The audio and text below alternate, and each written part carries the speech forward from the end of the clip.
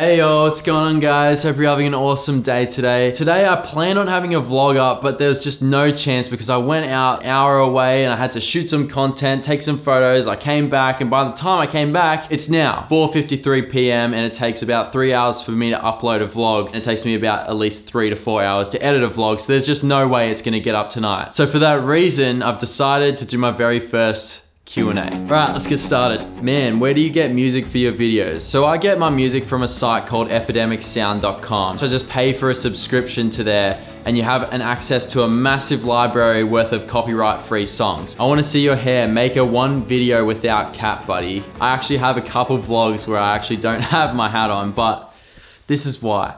It's just because I don't go through the effort of actually doing up my hair and stuff anymore, so it's just easier if I just wear a cap. Plus, I've worn it in so many of my vlogs, it's almost like it's a part of my identity. You know how Casey Neistat has the glasses? The cap is kind of like his glasses to me. Where in Aussie are you at? Anywhere near Sydney? I live in a small country town called Warragul, and that's just about an hour outside Melbourne. So I'm really close to Sydney. Did you go to a photography school or are you self-taught? Completely self-taught. How did you start your photography gig and when did it start catching on? I've always been interested in cameras, but I really started getting into it when I started doing event photography for another photography business to go to parties more. And then the more I did parties and took photos at parties, the more my passion actually developed for photography. And ever since then, it's just gone up and I've just loved taking photos ever since. What do your parents think about your job? So because in Germany here, I think it's not that typical that you live at your parents' house at this age, and you are. My parents love what I'm doing with my photography and making vlogs as well. They support me in anything that I do as long as I'm working really hard at it. Without their support, it would be very difficult for me to pursue what I'm doing right now. Because doing event photography on the weekends, like yeah, that's how I get paid, but it's not enough if I was living by myself. So I've said to them that I want to be living with them until I actually pick up on YouTube and I start making some good money on YouTube. That way I can move out and keep doing YouTube videos, keep doing what I want to do and make a living from it. If I wasn't able to have my parents' support, I'm sure that I would be able to find ways of doing YouTube. I probably just wouldn't be able to do it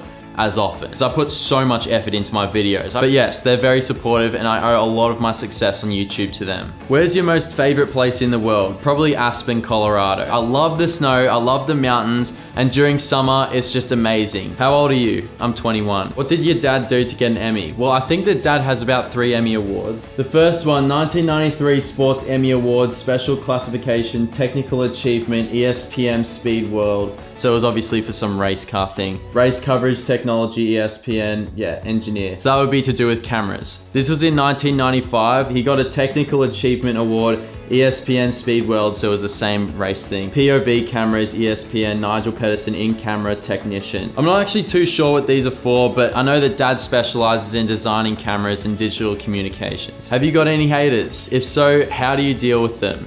Of course I have haters. Anyone that puts themselves out there is gonna get haters. Anyone in the world really has haters. You can't really go through life without someone hating on you. It's just the more that you put yourself out there, the more at risk you are of having more haters. The more haters you have, the more you know you're actually making a difference and the more you're actually becoming more successful. Because the more successful you become, you get more haters. That's just how it works. In terms of dealing with them, I just leave it. Like any messages or comments that they give me, or even people that say to me in real life stuff that's just like hateful, I just don't respond. A hater just wants a reaction because they want to put other people down to make themselves feel better. You don't want to give them that luxury of making them feel better because they're trying to pull you down. It's up to you to be able to just stay up there and not let anything rock you. It's funny because I used to have an old YouTube account and I did animations on it back in the day. This was back in like 2012, 2013. I remember around that time I got a few comments, people saying stuff that was just flat out mean, but it was just stupid. But I was so young and immature that I replied to it and I actually got pissed off. Like I got butthurt. You don't want to set a bad example because if you set a bad example, then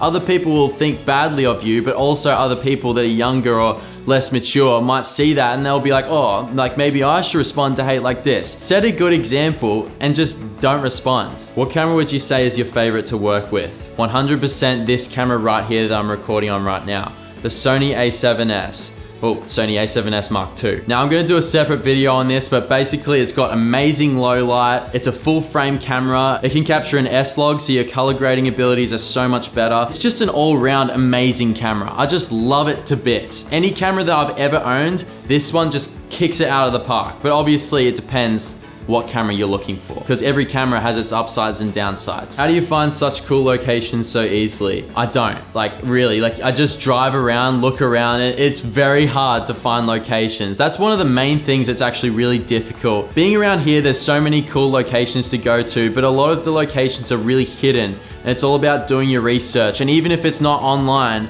it's more about asking people or even just going for a drive and looking yourself. There's so many more questions that I probably will answer in another Q&A video. But if you have any other questions or comments, leave it down in the comments below and I'll get back to you on either my next Q&A video or I'll just answer it as a question of the day kind of thing. But either way, I'll get back to you somehow. Also, if you guys like this video, maybe click that like button and subscribe. Just consider it. You know what to do. It was awesome hanging out with you guys again, and I'll catch you guys next time.